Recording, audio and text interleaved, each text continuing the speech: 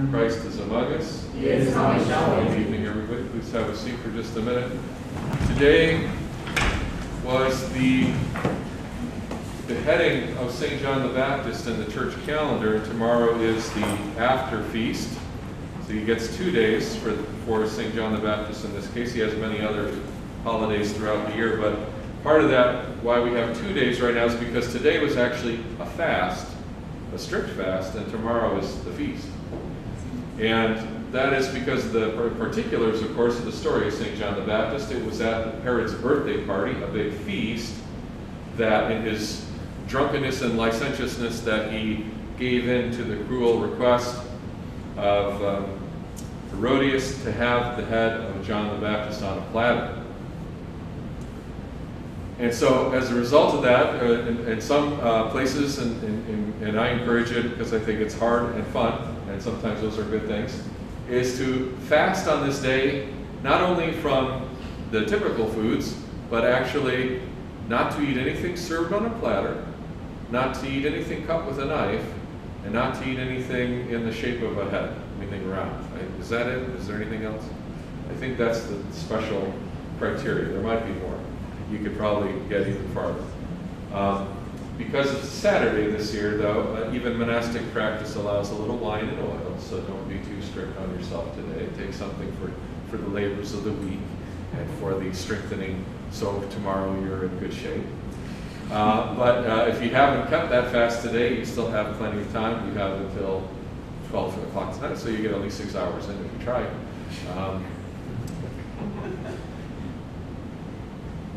The point of this is that we have fasting before we have feasting. We have repentance before we have rejoicing. We have a time of questioning and self-examination and confession before we go to open our mouth in praising to God. There's always this pattern in the life of the church, and that's why St. John comes before Christ. In fact, Christ himself made the point. He said, John came eating locusts and wild honey, and you called him a madman, and the Son of Man comes eating and drinking, and you call him a drunkard. John was that austere religious scholar of his time. He was the austere figure in the desert, and Christ came the bridegroom, the time for the feasting, a beautiful time. And so there's an incredible verse. I don't know if you caught it in the, this is, I guess, called the Doxasticon. It's the verse that follows the glory, the doxa.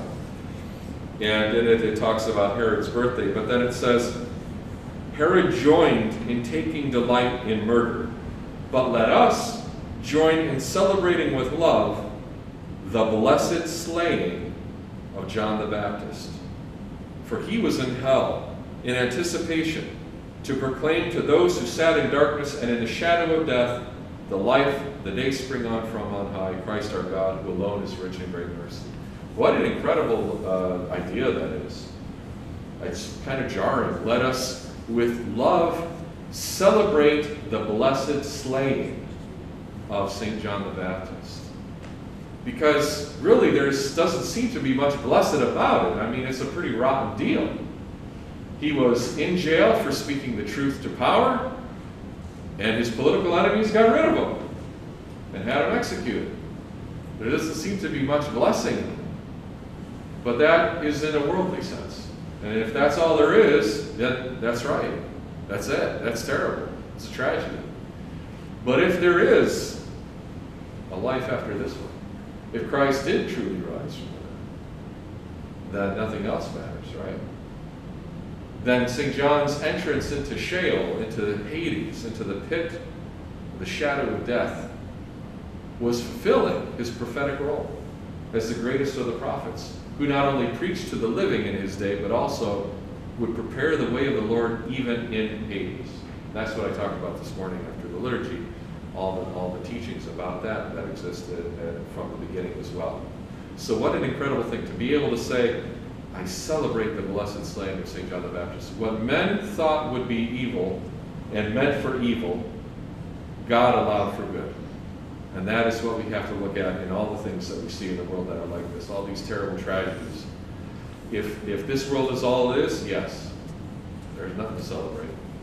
But if what we believe is true, and I believe is true, I don't know about you, but I do, then we can even rejoice, even in terrible tragedies, to see humanity be elevated to such glory, to see a man fulfill such an incredible destiny with such great glory, to become a champion of truth and righteousness forever.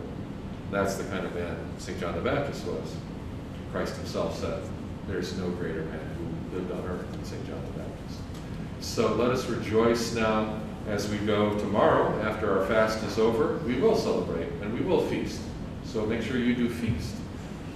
Again, in the spirit of joy and love and sobriety that is given here, not in the recklessness of Herod. Christ is among us. God bless you. May you be well. Thank you, everybody, for coming. If you'd like to stay for confession, I do have time to hear some confessions. We'll also, if you're here for exercises, we'll be out there on the side lawn again. Did the lawn get mowed? Did you see? I didn't see. Hopefully it's not too... We'll find a one. We'll find a lawn that works. Yeah, it'll be good. All right, so God bless. Christ is among us. He is not.